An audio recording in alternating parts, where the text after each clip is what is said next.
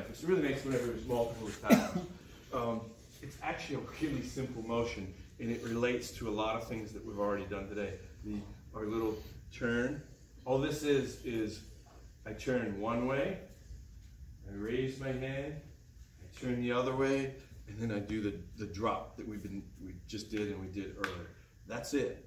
Everybody starts to, so often I see they start wanting to get this in, they're out like this and all this. No, it's really simple. So as he, actually give me this so we can get him. As he stabs, I turn, I turn. You can hang on to that. I didn't even hit it yet. But I'll teach you how to do the move first, and then I'll show you the strike. It's in there. So I turn, boom, and I go. Right?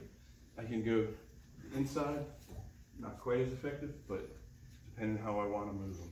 And so it's right hand, I'm up and go. A little bit of patience. I don't want to start to sling him this way if he's still coming forward.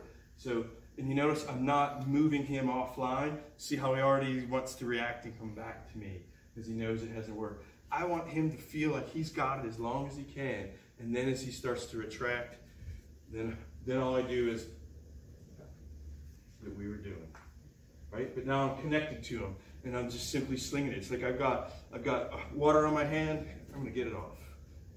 And so if Marco's coming in behind you, he's your buddy, and then I'm like, boom, all of a sudden the knife is coming back at him.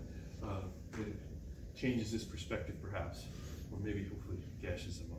So again, just think of it now. You can all do it with me. As it's in, the knife starts to come in, I turn, his hand is there. All I'm doing is framing it, I turn, and then I start to turn back, and there. You got to judge the range of the knife.